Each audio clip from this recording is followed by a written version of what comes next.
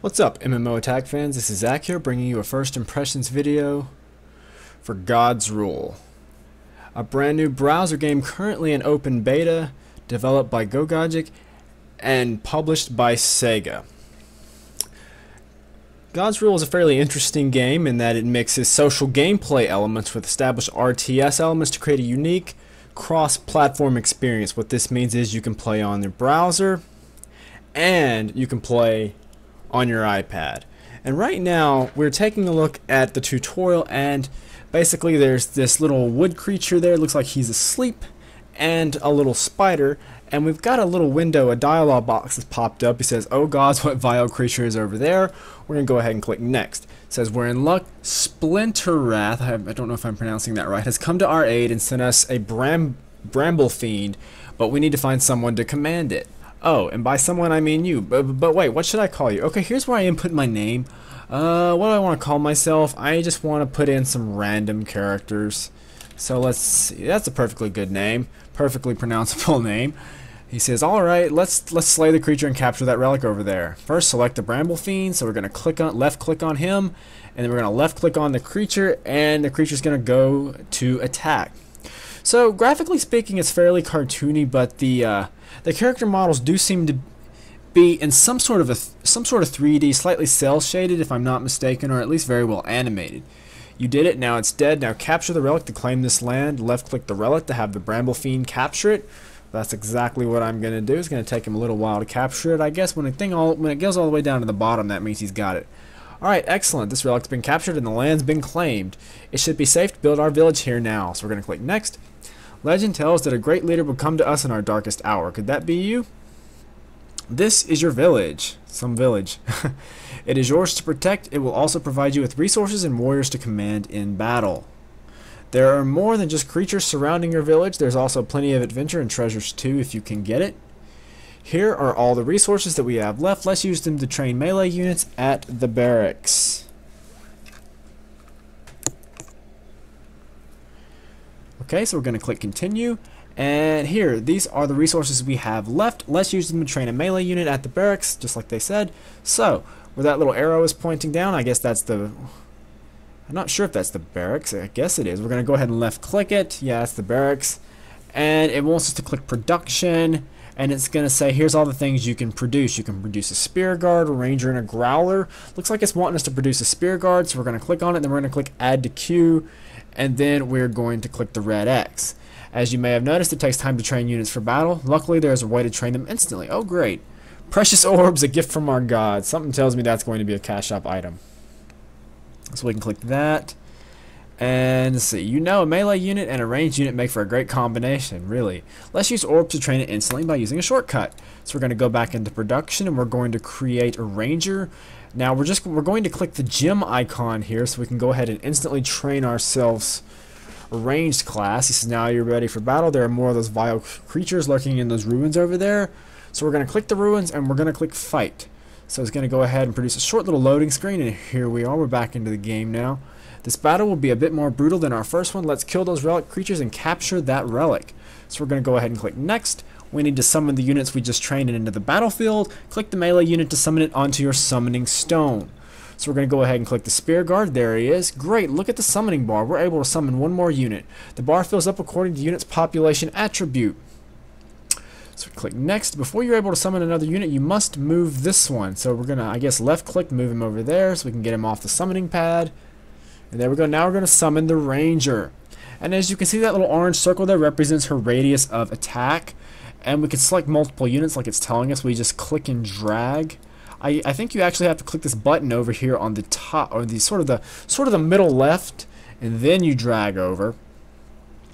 And then you can simply left click an enemy and have them attack. He says, I've been saving a spell for a rainy day. I can't wait to see Volcana in action. Here you go, smite those creatures, he says. So we have an ability that we can use, and it's a pretty nice sized AoE. He says, now that was even more glorious than I expected. Looks like you've captured an able spellcaster too. Now capture that relic. So we're going to go ahead and left click the relic, and we're going to tear it down. There we go. Victory! We completed the mission. So we're getting some battle XP here. We're raising our command level. We're going to go ahead and... Well, we leveled up. That's always cool. And we got... we're just going to go ahead and click continue. We have a little summary there. It shows us how many kills we have. Units summoned, units lost. Things like that. He says, great job. Keep battling to earn XP and higher command levels.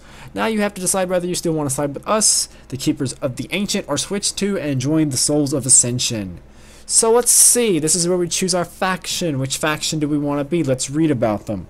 Souls of Ascension focused on enlightened souls, elves, demons, and giants who have allied with the new gods with hopes of creating a better world. The Souls of Ascension rely on cunning, spells, collaboration, and improvisation to reshape and control the battlefield. Keepers of the Ancient, strong and relentless warriors. Humans allied with the old gods and devoted to restoring the traditions of a bygone era, the Keepers of the Ancient are masters of melee combat and wield straightforward but brutally effective magic. I think I'm gonna stick with the faction that I'm at right now. Do you want to stick with your name? Yeah, we'll go ahead and stick with my name. You need to register an account to continue, but I don't want to register an account to continue. But okay, well I'm gonna stop this video right here really quick, and then I'm gonna go ahead and register an account, and I'll pick back up when I'm done. Alright, that didn't take too long. We're back in the game now. And it says, the legends are true, my lord. These sacred trees only blossom in the presence of a true leader. Things are happening so fast, we must focus, my lord. We have to train even more units and prepare to slay the Souls of Ascension. So we're going to click on this thing again. We're going to produce some more units. Looks like we want to produce some more Spear Guards, and it wants to produce them right away. Spear Guards, Rangers, and the Growler. What's the Growler? It doesn't look like we can mouse over it to see any sort of statistics, which is kind of odd. So we're just going to go ahead and close out of that. And we're going to load a ship. Random fill. I guess it wants to take everything randomly. And we're going to go to the battle map. A loading screen there for us. Here's the battle map. It says these are the contested territories we're fighting for. Red belongs to the Keepers of the Ancient. Blue belongs to the Souls of Ascension. So we are going to... Looks like we're going to click on Midgrove. You are entering your first battle against another leader like yourself. Don't be discouraged if things get a little rough. Okay, well, does this mean I'm fighting against another player? I'm not quite sure. Possibly, but I don't know. So, okay, we're back to the battle screen now, and hopefully I don't mess things up too bad. I'm going to go ahead and select and try to attack with my bear here. And if I can do it, I want to summon the Spear Guard, but I guess maybe I have to... Well, I didn't move. I didn't know you could move that little pad there. That's kind of cool. Looks like I don't even need to summon most of anything. This guy's pretty much doing everything on his own. He doesn't even need my help. I'm not sure why. I'm not really sure why I'm having so much trouble summoning the other units though. But again, it doesn't really look like I need much help because he seems to be handling things pretty well on his own. Well, for ever the reason, though, let's go ahead and keep attacking these guys. I don't think they're going to put up much of a fight with just my one little... NPC here doing most of the fighting for me. It's like, how long is this thing going to take to capture? I wonder, hopefully this isn't going to take too long, but he's just kind of sitting over there. I really wish I could figure out how to summon the other... the other units. I don't know why they're all grayed out. I can't select them, and I don't quite know why. Somebody a little bit more experienced is probably going to have to show me what I'm doing. You can move this thing, but I'm not quite sure what good moving it actually does. I keep accidentally moving it because I'm trying to click on the bear. I want to move you over this way. What happens if I put this on top? Okay. Somehow, apparently... If you want to summon more units, you have to move the summoning pad on top of another one of these little summoning pad things. And for some reason, I guess I just got off of one. I'm not quite sure how that happened, but the more you know, right? So let's have all three of my units now attempt to capture this thing, and it seems like it's going to take absolutely forever to actually do. But let's move the summoning stone right over here to see what we can do. See if we can do anything. See if we can rush things a little bit. I don't think so, but as you can see, that little bar at the top middle there, it seems to be filling up in our favor fairly quickly. So I wouldn't imagine this match would last too much longer. And there we go. So it says we've got it victory. It says battle XP, command level is going to increase, same deal. We're going to go ahead and click continue. Well, that was very, very easy.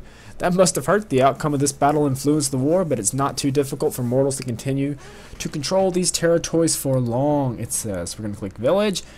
Guess it's good to be back, huh? There's still heaps of stuff to do, unlocking experience. I made a list of tasks to help you out. So we can click on this guy's face again, and he'll show us all the different tasks. Let's take a look at the tasks on the top of the list. I think it's time to raise a building. This is your first task, my lord, and it's time to start building. Build your village's first mine to start producing iron. Select the mine from the build menu and then place it on your land. So we're going to click the build menu, and we're going to click the mine button, and we're going to go ahead and click build. Looks like we can place it pretty much anywhere we want to. So it doesn't really take too long to build. It's only going to take about 10 seconds, I guess, by the time it's all said and done. 1, 0. There we go. There's the mine. We've got the mine, so we're going to go ahead and start building our things there. And I think we can just talk to this guy again and complete the task. And we're going to go ahead and claim when we get a reward there. This is where task rewards are claimed after you've completed them. I think I could figure that out. We're going to click task again, and then we're going to go ahead and escape. We're going to click the sacred tree. We're going to upgrade to sacred tree.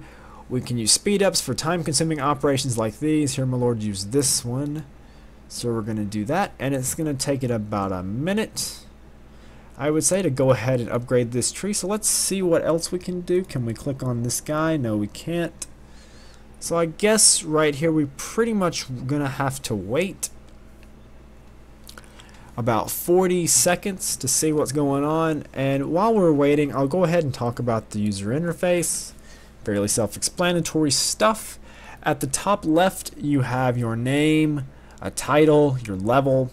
Sort of in the left side of the middle of the screen on the left side, you have all of your resources in a list. Very easy to see what they do. You have your that guy that, well, I'm not quite sure what he is, but the guy that gives you all the tasks is there at the bottom. And then, of course, at the bottom middle, you have your build menu, your battle map. You can load a ship. And then you have your options sort of on the right side of the screen. So after saying that, it looks like we've just about upgraded the tree. And he says, I guess that's it, my lord. Just follow the tasks I've laid out for you, and you'll be spilling souls of ascension blood in no time. So going to go ahead and close. And can we come? Yeah, we can go ahead and claim some more rewards. We have a lot of different things to claim.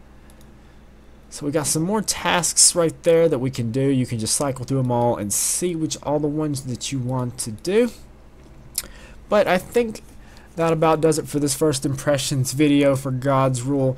If you guys want to check out more about the game, head on over to MMOattack.com for more MMO gaming news, reviews, opinions, and other awesomeness.